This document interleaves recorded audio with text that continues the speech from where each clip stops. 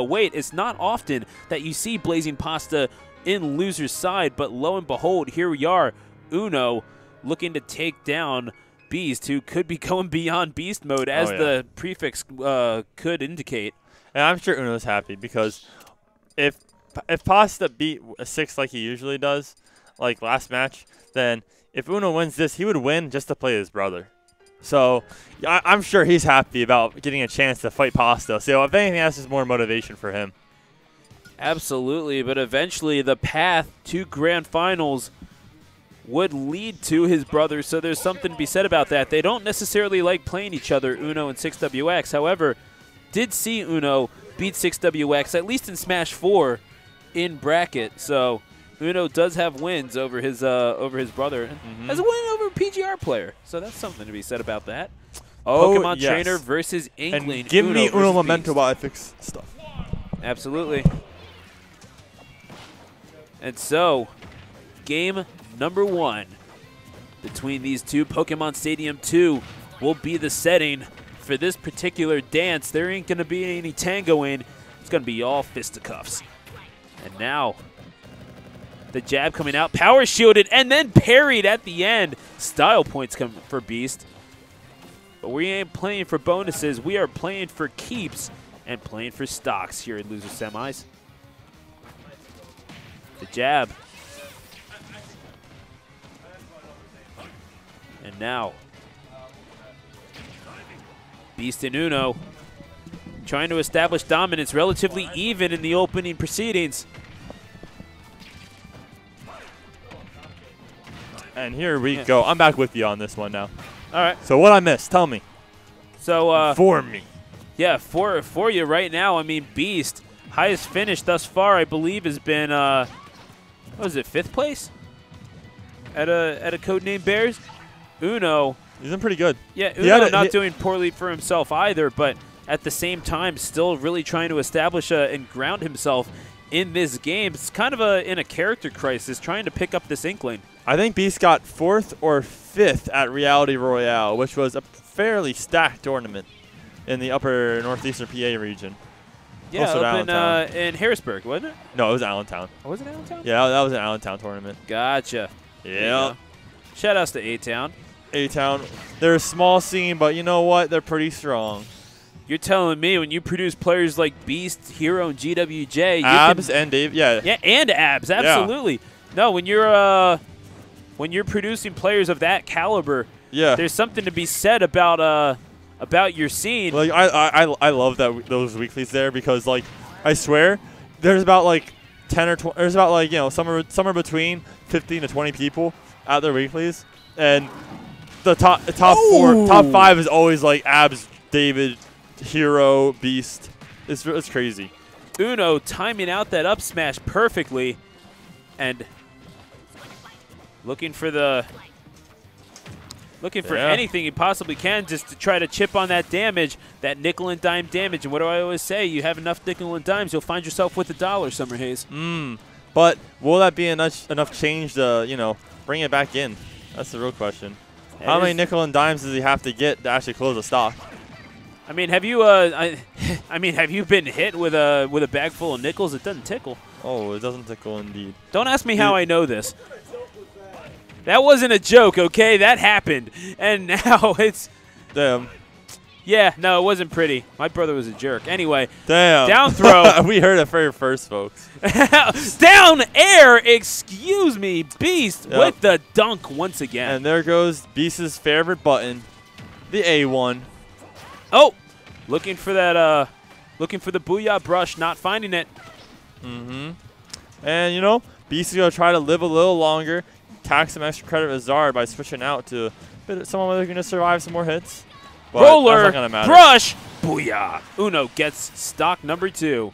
I know you're not liking that, you're not feeling that name necessarily. I'm not quite feeling it, but you know what? I can ride with it. I can ride for now. If it's going to stick.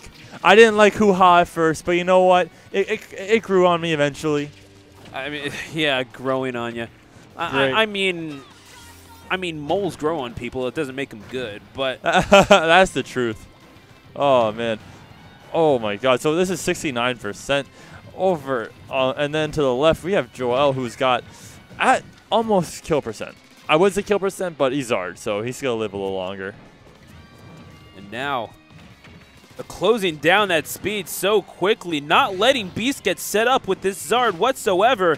Is sitting at 142%. You got to think that maybe the switch over to Ivysaur would be called for here, just because, I mean, he's not able to get anything going as Charizard, and Uno, with that back throw, he'll draw first blood and take it to 1-0. And that was good composure by Uno.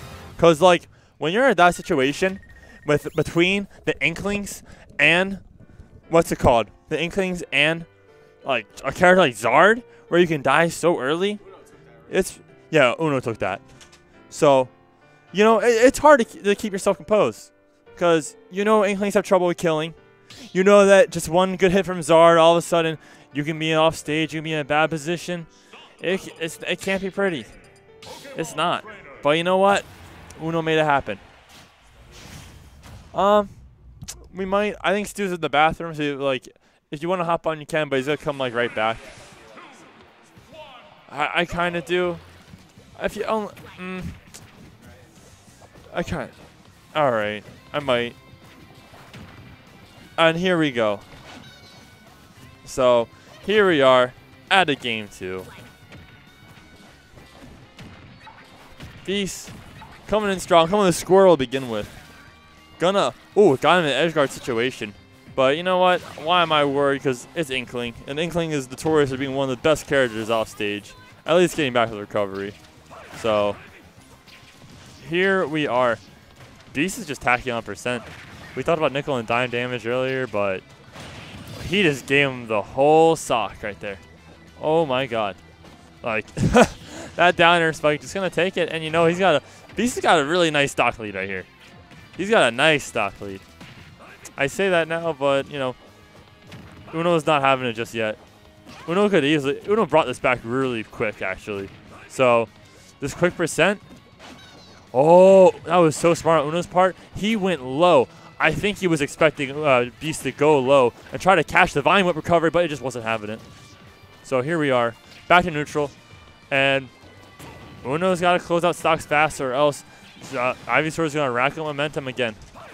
It won't be pretty for him.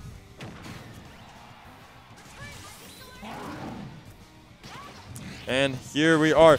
Back to stage he goes, but nowhere to be found because it is even stocks once again. And welcome back, Stu. Thank you so much. And Squirtle, I mean, not really sure if this is the play here. I mean, it's good for chipping on that damage, not so much for knockout power. And indeed, Beast realizing that, going to the Ivysaur with the up air. 119, not going to kill quite yet, though. Oh, he had him in a bad situation before. If he can just get it again, it might be curtains for that stock. But we'll just see. Both players at high percent on their second stock right now. Whoever takes this is going to have a good lead coming into that next stock. Oh, my, and dropping the curtain on that second stock. I mean, Ivysaur, I mean, throwing him out there. I swear I said the curtains remark only because I've been commentating with you for like an hour now. Yeah, fair enough. I mean, it's so funny. I mean, you got to think it'd be curtains for us all if it weren't for Venetian blinds. I don't get the reference. I'm sorry. No, it's really just a statement. It's a bad joke about windows. Oh, nice. Yeah, fair enough. I'm all about windows. I look at them every day. Yeah, fair enough. I'm a Mac guy myself. Anyway, oof, the jab. All right, here we go. All right, both players. That's a total lie. I'm not a Mac guy. Me neither. Yeah. All right. Oh my God. Stop me from having one. I'm about to say stocks are even, but closed down. Uno's got him on the ropes. Off the stage he goes. Oh, trying to read that forward smash, getting a little antsy. Oh, that's gonna take. Not quite yet. The flare blitz. That was almost so close. A highlight reel kill, but sitting at 123% instead is Beast. Down smash going to get him into disadvantage. He's going to have to refill, however, will Uno. And Beast is so smart, knowing just when to use his side Beast. It might be a brain dead. It might appear like a brain dead move, but you know what? Beast is calculated when he lands his mark on those. You got to measure it out, and indeed he landed. He's going to have to find his mark once Yo, again. these jabs. 153 with the splatter shot. All right, back throw ain't going to kill. I thought it might because of the added ink, but you know what? I'm dead wrong. Oh, but speaking of dead. It's good when you know how to use that neutral B. I mean, it does have a little bit of stopping power as well with that wall of ink just covering you. And now. And oh my God, Uno's playing so dangerous here. That's and there's the brush. Booyah, says Uno, and he's going to go 2-0 on Beast. This could be Beast's last game if he does not do something soon.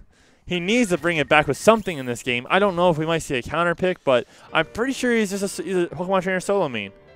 Yeah, that is the question. We have seen Beast go to Fox in past games. However, Uno is up 2-0 on Beast, and now Beast is going to have to find a way out of this particular situation. 2-0 indeedo. I mean it.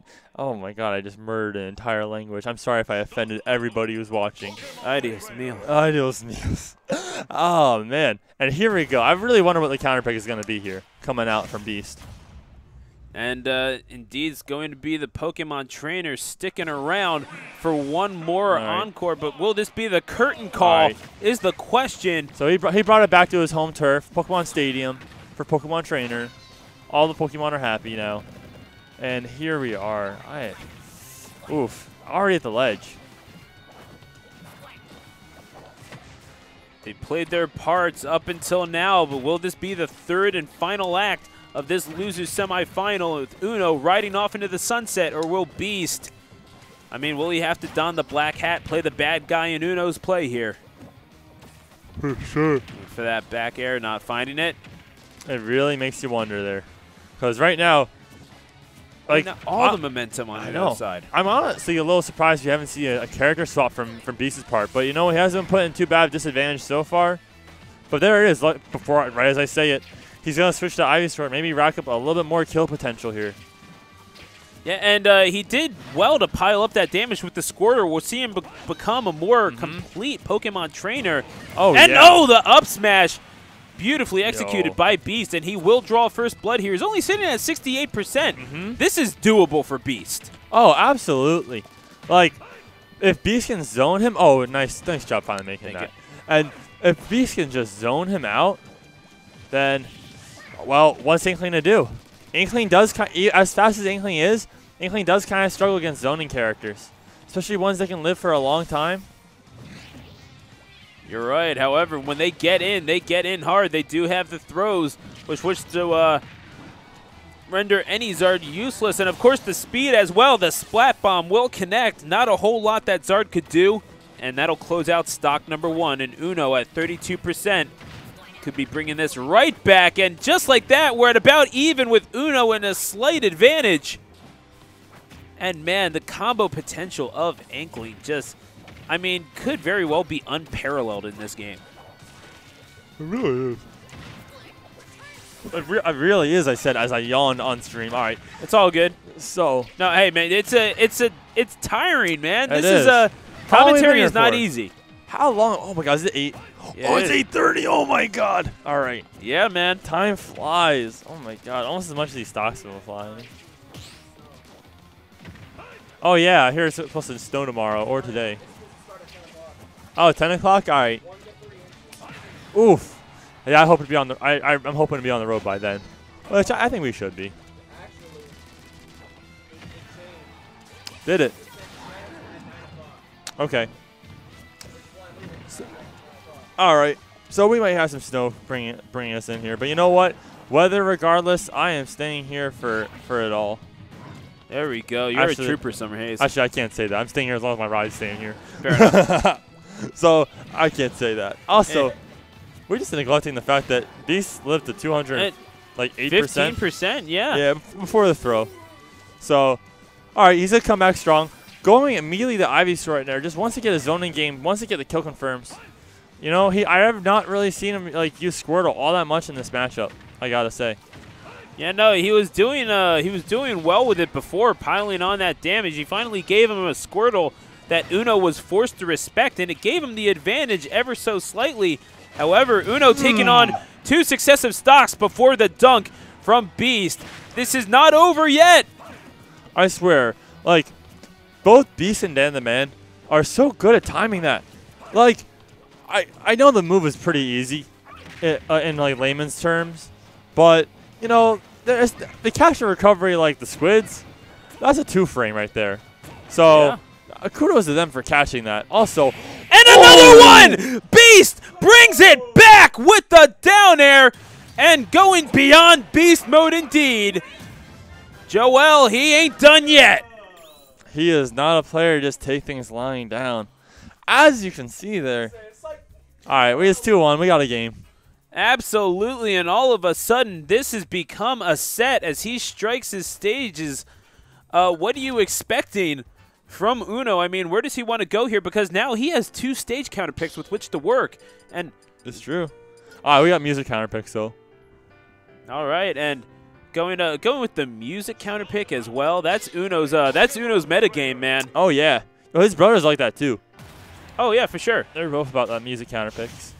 Hey, you know, it's the Alexander family, musically inclined. What can you say? Exactly. And here we are on FD for the counter pick. Final Destination indeed for game number 4. If Beast can bring this back now.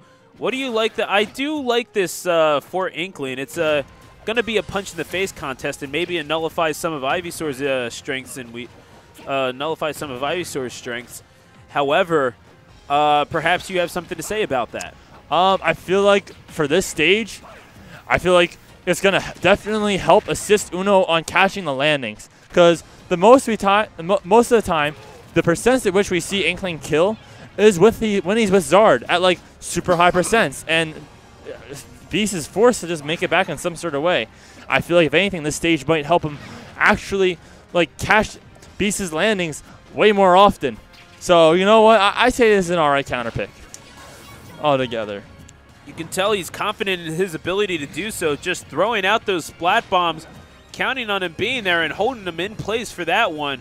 And that's a very pink Charizard, a neon pink at that. Yo, that's not the average color. You're not dealing with the average color. You're dealing with enhanced pink. Oh, absolutely. It's like a hot pink. And there you go. Well, hot or not, too hot to trot indeed for Final Destination.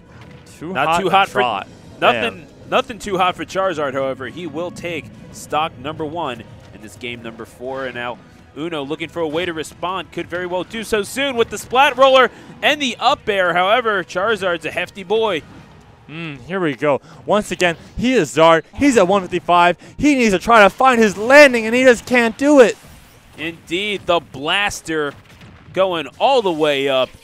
Views from the FD are not pretty, as you can see, but I'm sure it's not nice looking down at that blast zone. Looking up and just seeing Inkling right there. Yeah, oh look, it's my death. That's nice. Oh man, that's what killed me. Yeah, that's cool. All right. Neato. Anyway. Neato. The dash attack. Breaks it in. And the splat bomb, and again, got caught. It started.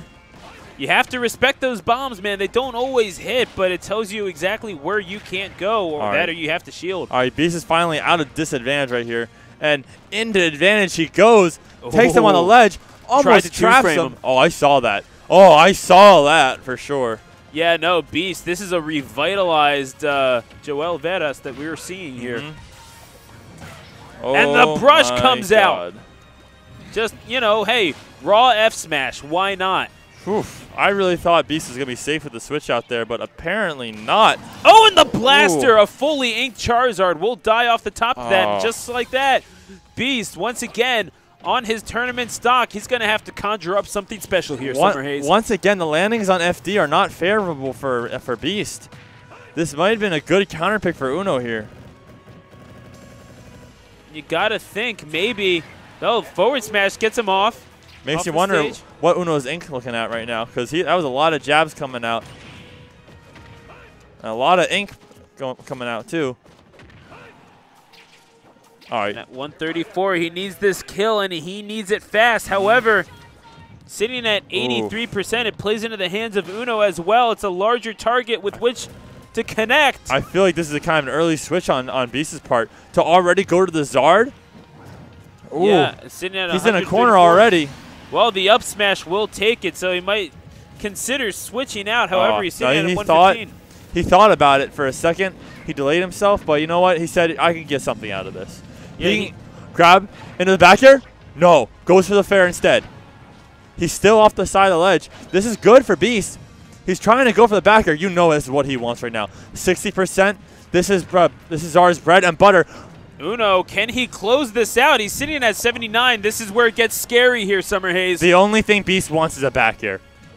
This is the only thing he wants.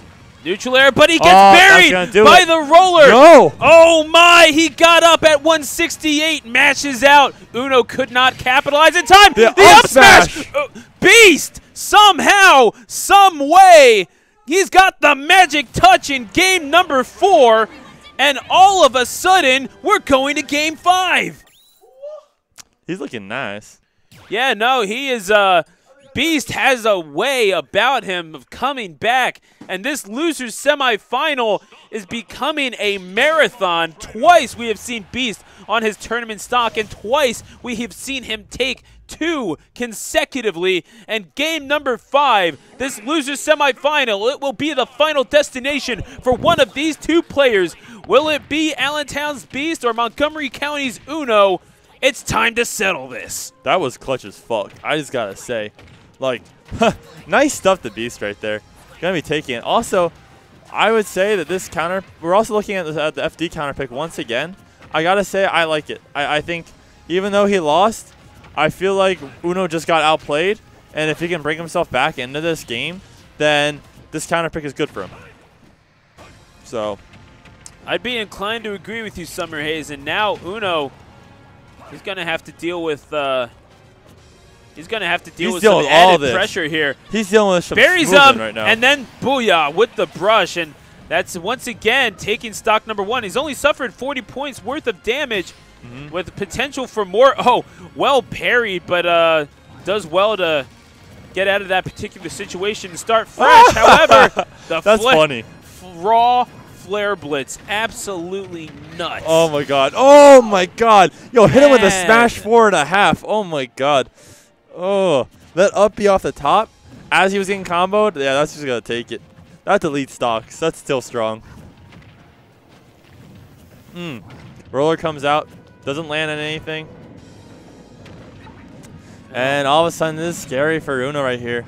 Got him at the ledge. Hits him with a side B. Off of the jab block. Confirm. Oh my god. As soon as I saw the 2 jabs come out, I knew he was looking for that. Oh my god. One thing about Zard is I would not underestimate him at low percents either. Do not sleep on his nair. All right. So. And now. And now, one more stock for Beast to take. He's sitting at 146%.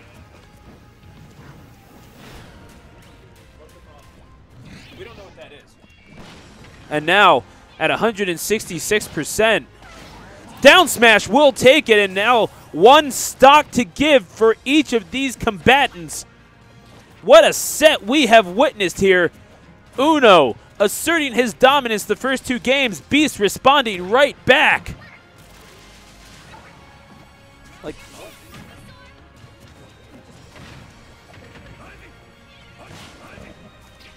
And now down smash.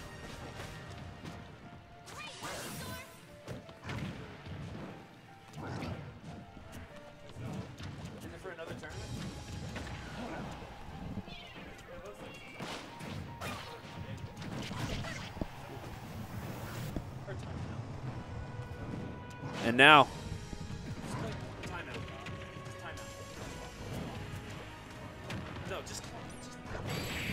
And now, oh my gosh, Beast! He took it! My, oh my, and Beast somehow, some way, pulls off the reverse 3-0. Yo, that was that really was a reverse 3-0. Ivysaur down there is 59.99. Oh my. It I mean, really that's is.